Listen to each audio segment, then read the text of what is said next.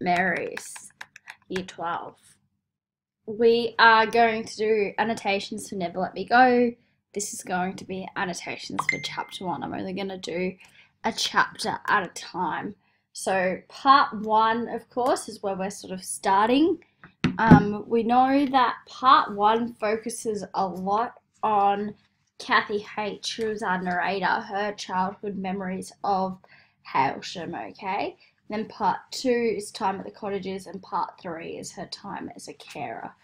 So we're going to do 5 themes, and these are going to be my colours for the purpose of the screencast on which you see the digital version, okay? So hope and fate are blue, memory is yellow, narrative is pink, loss and grief purple, humanity and inhumanity green, okay? So I'll talk you through each of those sort of as we go. So the idea is that you would have read the book hopefully once, and that when you're watching this, it's because you've read through once and you're now ready to start annotating. I find personally it's too difficult to annotate on my first read. I need to read a book through, figure out the story, figure out what's going on, and then go back and look at my themes. Otherwise, I stress myself out because I'm like, oh my god, what's going on? What are my themes? So make sure you've read it through once before you start this. All right. Chapter 1, so the first sentence is talking about narrative. So it's this first person narrative, okay? My name is. It's Kathy H's perspective. It's also important to note that this book is non-linear. So we've talked about non-linear before in class, which means it doesn't go in a straight line. It doesn't chronologically go from when Kathy's a child to as she gets older. It jumps back and forward continually. It's retrospective, so for the most part it's Kathy looking back at her time, okay? And part 1 in particular is really retrospective because it's looking back at her childhood at Hailsham. And we've got to remember, of course, that a first person narrative may be or is, depending on your perspective of this book, biased. So we have to consider whether Kathy H is in any way biased, okay, about what she gives us. And I think a first person narrative is always biased because it's simply their perspective. I want to talk about a few of the language choices here. I want to talk about the they and the carer and they've and donation. So I want to start with the they and the they've, which highlights kind of this idea that someone else is in control of Kathy H's life, that she's not really controlling things or what's going on. This whole idea of they want me, they've been pleased, this real objectivity that someone else is sort of pulling the strings, that she's just a puppet and they're the puppet masters, and we don't know who they are at this stage. But also the fact that she's quite accepting of this. She doesn't seem to be rebelling against this in any way. She's just like, oh well, this is what it is, I'll accept it, you know, I'm gonna stop being a carer at the end of the year and I'm gonna start my donations. She accepts all of that. Now it's interesting too with the word carer and donations, because we know these words. The word carer comes up in our everyday vocabulary, as does the word donation, but we don't know the context, okay, for these words. The context is totally different. We know what a donation is. It could be a blood donation. It could be organ donation, okay? But again, we're kind of in the dark as readers here. Kathy H hasn't given us much at this point in time to go off. We're going to kind of figure it out as the narrative goes on. So that's important to understand. It's not just you who doesn't understand what's going on at first. That's a deliberate choice that's been made. Don't know why it keeps doing that. Okay. So she talks about how she was as a carer, etc., etc. And then she says, if you're one of them. And I found this really interesting. So I had 2 ideas, and I haven't actually read anyone else's perspectives on this text yet. I'm just still kind of going through and working out what I think. And so my first idea is that, like, Kathy H is writing her story, her memoir, her narrative for others in this, like, dystopian world. Or that she assumes everyone lives or led the same life she did. And I'm leaning towards this first one, that it's kind of written for others, because she knows that not everyone lived the same way she did. She knows that by the end of, like, her journey sort of thing, where the text ends. our first mention of Hailsham. So in this first chapter, we have Hailsham, Hailsham, Hailsham, like again and again and again. We're like, oh my god, what is this place? And I thought it was like a private boarding school. It kind of is. It assumes this prior knowledge about Hailsham in this first chapter, which, you know, again, we're left in the dark, but this is to build our interest as readers and to keep us reading. But this whole idea that we don't quite know, like I said, I thought it was a boarding school. We know, of course, that the initial page where it says part 1 just says, I think it says like England late, I don't even know, my book's literally falling apart. What does it say? It's not going to go back for me now. England late 1990s. So I'm like, oh, it's a boarding school. Of course, we know it's this institution school where these clones are raised, and there's a lot of questions still about this, and Kathy H kind of starts to paint the picture. I've got this mention of they've let me choose again, like how she feels quite proud that she's been allowed to choose, which is interesting. Again, this element of choice. We've also got the mention of carers. Again, carers aren't machines. You try and do your best for every donor, she says. So this whole idea of humanity or inhumanity, I think the first chapter begins to establish some of Kathy's humanity, and we see that humanity a lot in the final chapter, which is focusing, sorry, in the part 3, not the final chapter, which is focusing on her role as a carer. We've got the mention of Ruth, okay, Ruth and Tommy, but we don't know who these people are yet. We've kind of started at the end, and we're going to go back. We're going to find out who Ruth is. We're going to find out who Tommy is. We've got this mention of Hailsham.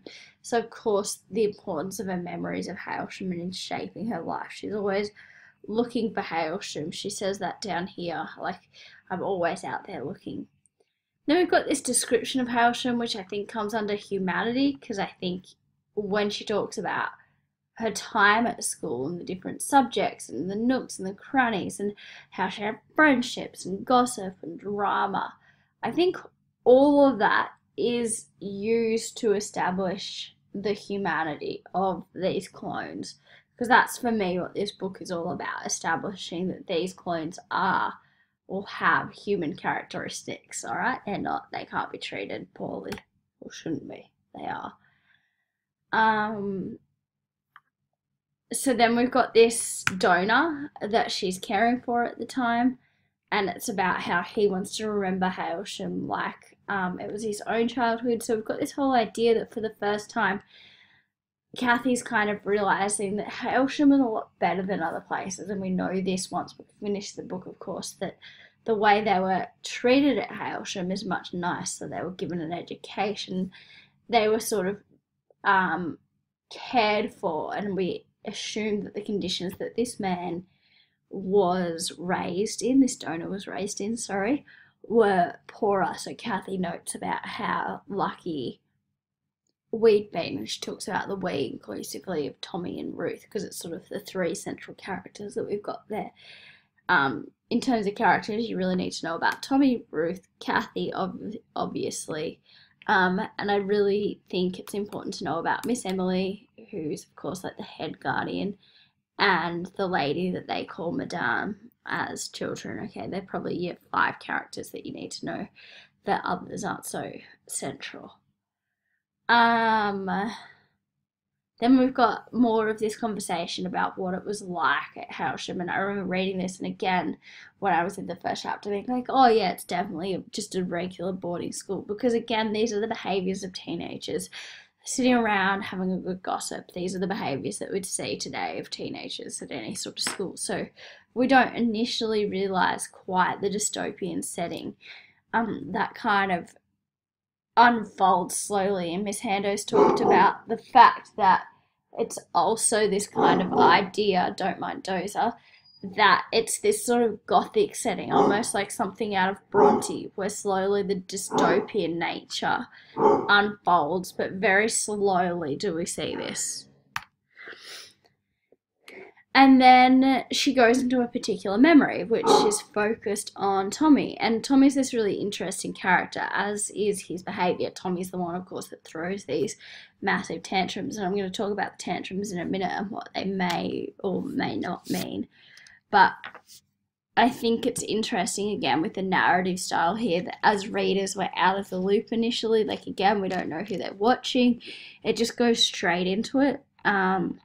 Someone said we shouldn't be so obvious. He doesn't suspect a thing. We don't know that it's Tommy they're watching. We don't even really know who Tommy is at this stage. And again, slowly we learn about Tommy and who he is. I think over here when Kathy's telling us about how Tommy was running around, I've labelled this in my book as humanity because I think these human emotions are really important. It's what he experienced or felt. The little stab of pain is again humanity from Kathy's point of view. The whole idea that she's empathetic, and I've said she's much more empathetic than Ruth. And then we get to Tommy's tantrums, alright? He shouts, he swears, he stomps his feet. So again, for me, this is showing his humanity. First of all, I was like, oh, because I remember reading about it, I was like, what's the go with the tantrums? And I was like, it shows his humanity. It shows he can get angry. He has the same range of emotions. It might also show like how each of these clones are actually like individuals in their own right, sort of thing. Like Kathy, Ruth, Tommy, they're all very different. Tommy's quite an angry character. But then later in the book, Kathy suggests that the tantrums are because in some way Tommy always knew.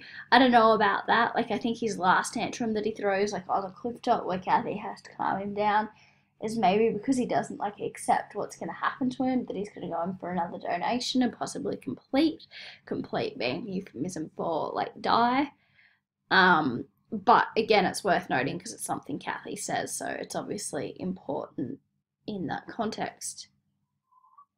And then we've got this mention about creativity. So it doesn't come up too many times in the first chapter, but we know that this whole thing about being creative is really important. And it's only in the end when they go to see Miss Emily and Madame that they understand why. It's this whole idea of trying to prove to the rest of society the humanity of the clones. But as children, they don't really understand why they have to be creative, just that it's important at their school. And the reason Tommy stands out is because he's not creative. So it's really interesting that this is what's important or what might make someone a victim, which is not maybe something that we focus on so much today. And then I think again with regards to like the narrative or the setting, all these little references to other authors or to text. So like here it says it was like he was doing Shakespeare and I'd come up on the stage in the middle of the performance, and like how well read Kathy and the others are. It's kind of like evidence of this like kind of middle class that you think they're part of, like middle class education, or that they're at this private like boarding school. And I suppose that's the difference between Hailsham and the other institutions, is that they are receiving this great education. You can argue what for, but it's that they're being treated humanely as children clients. The language is quite difficult. And then the last thing I want to talk about is that Kathy said he seemed to regret immediately. And the choice of the word regret, for me, regret is a human emotion. You can't say that these clones are not human if they can experience emotions such as anger and regret. So I think this talks about their humanity. I hope that has helped. That is just chapter 1. We'll do a couple of other chapters. They'll be in separate screencasts. Goodbye.